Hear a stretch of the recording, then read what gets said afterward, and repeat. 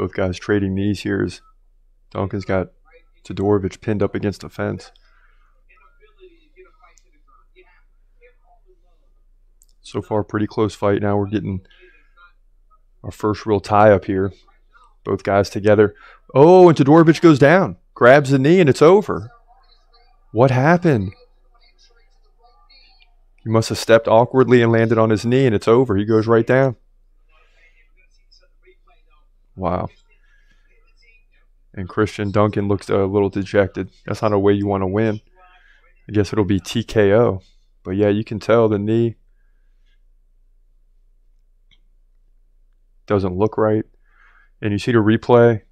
And, ooh, he steps and it just twists. Yeah. Yeah, and Dusko Todorovic is going to have to bow out of this fight. So Christian Duncan, oddly enough, is going to get the victory here at UFC 286.